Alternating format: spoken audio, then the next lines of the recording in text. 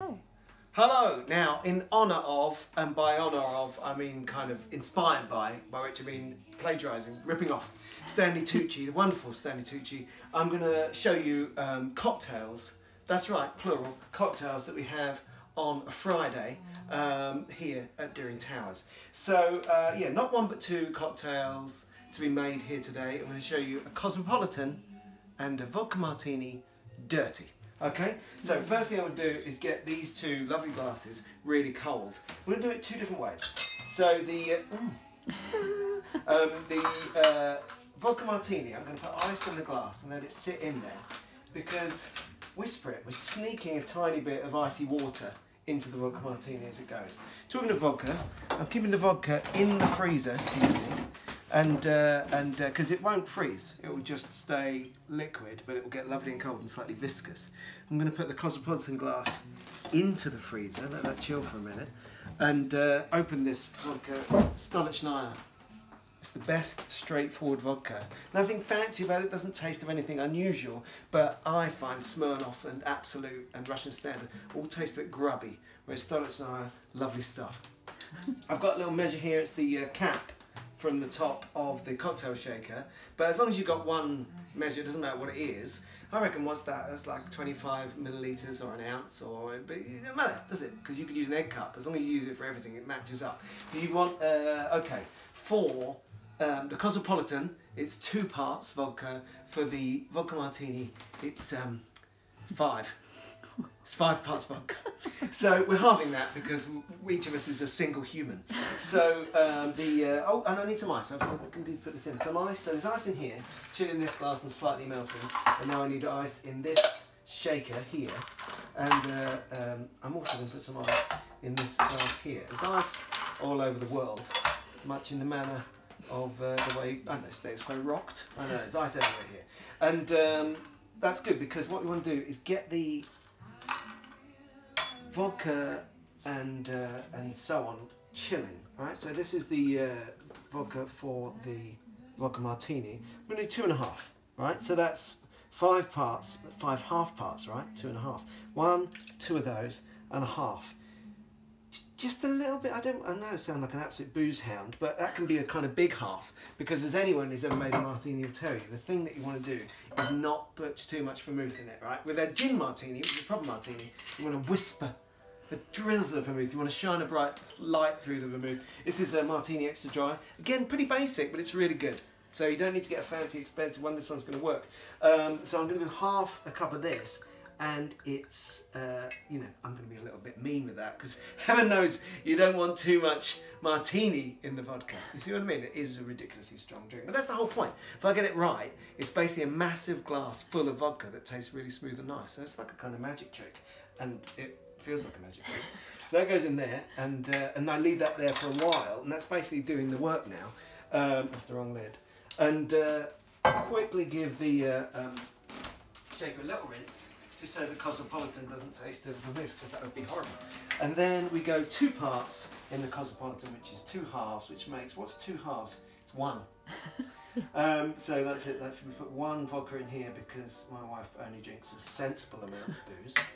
And the next thing to do is to carry on making the Cosmopolitan. So the rest of the Cosmopolitan goes like this. You've got 1, and stick with parts, 2 parts vodka, 2 parts cranberry. This is Common Garden popular cranberry juice brand, and great, really makes it nice. Doesn't need to be fancy. We went somewhere once where you couldn't get this because it's all fresh ingredients, so we'd need to squeeze some cranberries, so you couldn't have a Cosmopolitan. Thanks very much. But yeah, this basic cranberry juice, wonderful because my wife suffers terribly with cystitis. I'm only joking.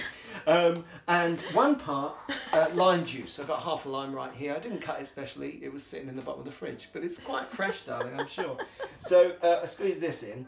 That's for the great thing about a lime is it really is about 1 measure. So half a lime is, my guess, going to sit about halfway up in the measure there. I'll soon find out. Again, this is the ingredient, a bit like the vermouth. You want, if there's any doubt, you want less of it rather than more. It can come up a bit sharp. So that's a slightly mean half of lime, which is exactly what you want. And also, you need 1 measure of, wait there.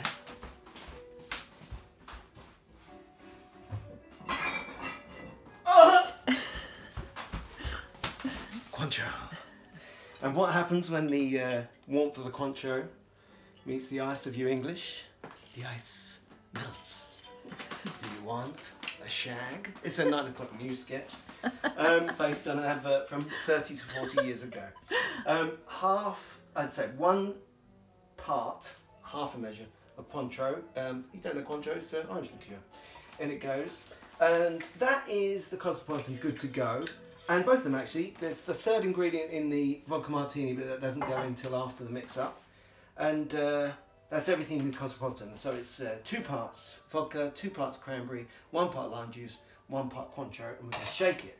This is 5 parts, I'm so ashamed of that, 5 parts vodka and 1 part vermouth, and I'm going to stir that. Now, of course, everyone knows Vodka Martini, shaken, not stirred, right? Ian Fleming said that. It's because he reckoned a stirred Martini had too much water in it, right? He wanted it cold, but he didn't want it full of water. But let's remember something. Ian Fleming, A, was a bit of a dirty sod. B, he lived in Jamaica in like 1950, right? So I don't know how good his fridge was, but I'm guessing that if you shake him in Vodka Martini, it's going to be, you know, if I do this, he'd have like a glass of water by now. Definitely stirred, not shaken. You get too much water in it otherwise. Or no, not enough water in it. That's how you want it, exactly. So you see this now, that's getting a little bit of water in it, that's getting a little bit, well, not much, just a little bit, take the edge off. That's all we're saying. So, if you do go into a bar and say, like a Vodka Martini, shaken, not stirred, you might see the bar person go, oh yeah, shaken, not stirred, because it's not a good thing to do. So, I'm going to stir that, and I'm going to shake this. And it's going to be noisy, so sorry about this. This is okay to shake. In fact, you're going to shake it hard enough that you're kind of breaking up the ice, smashing the ice to bits in the Cosmopolitan. And yes, I am an ambidexter. So I'm going to leave that in there for a second because to serve that up once the martini is ready, but not before. Vodka Martini with olives, that's what I'm going to have. If I say Vodka Martini dirty, you should know it's with olives because the dirtiness comes from the water the olives are in. It's amazing how often bars get this wrong. It needs to be olives in brine. You need salty water. And sometimes they'll mess with that a little bit, like pimento stuffed olives. That's a bit wrong, but fair enough. But several times we've been in high-end bars and they said, oh yeah, we'll get some olives. And they're like fancy herbed olives in a kind of oil with bits of rosemary and stuff. And if you put that in a cocktail, it's basically like trying to drink a bolognese. It's disastrous. So olives in brine, that's what's going to go in there. And this ice, that's... If you leave that too long, they'll freeze to them. And you think, oh, I'll get those out. And then that'll smash, and you end up slashing your own wrists. So that's fine, they go in there. And this goes, got this, got that, that's proper, yeah. And that goes on top of there, so you don't need to use a shaker. And this is basically the pure Vodka Martini. Again, you could make it with gin. It does really work, but it's different. It's obviously a different kind of flavour, and you would need less vermouth. And then you add either an olive or olives. I think an olive I would do if it was gin, but more go crazy on the olives when it's vodka. And it's also martini if you do it with lemon peel. James Bond, the Vesper James Bond does, is both. It's gin and vodka and lemon peel and olives and misogyny and outdatedness. So that's all in there. But I'm going straight with the, so it's olives and lemon also works. The key thing with the lemon though, and we'll come back to this, it's all about the zest. You're not looking for lemon juice, you want a curl of the peel, you just squidge it so a little bit of the oil comes out of the peel. And that's the equivalent, that will give you that, take the edge off in the same way that the brine is going to take the edge off in my one. So that's 2 olives and all the water that comes with them. And 2 olives and all the water that comes with them. I'd say that's already dirty with that. And then if you add that, like just water, just as brine, that's really dirty. And if you put that in, it's so dirty, it shouldn't be allowed. And similarly, if you have it, what do you call it? Gibson, that's right. If you have a little pickled onion, a silver skin pickled onion, pop that in. It's not a vodka anymore, it's a Gibson. Sorry, vodka martini anymore. But the key thing is the stuff that comes with it. So a little pickled onion there brings its vinegar. The olives bring their salt water or their bolognese sauce, if you're in that bar in Edinburgh we went to. Or, you know, you have your lemon with its nice or tasty, zesty oils from the wax. Or you can have a Malteser in it, and that's called a Plop Plop special. Fun for you at least. So that's done. That's ready to go. So we can get the other thing out now. We've got them nicely. It should be nicely chilled. this glass this time. And the Cosmopolitan's ready too. You okay? Give that another little shake. That's sitting there for a while. Cosmopolitan can be served with orange, but again, it's really unnecessary. I don't think that, we don't do it in this house.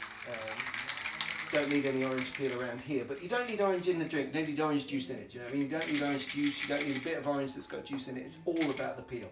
If you want to add peel at this stage, take a curl of the zest and then put it on the edge of the glass. And the cool thing you can do is squidge the zest and just light it and get a few sparks. Fire at night, a few sparks, a little bit of zest oil burnt on the top of the Cosmopolitan, which is a real faff, and you'll burn your hands and she don't like it. So we're not doing it. And these are a Cosmopolitan and a dirty vodka martini. Happy Friday, cocktails. Here's to you, Stanley Tucci.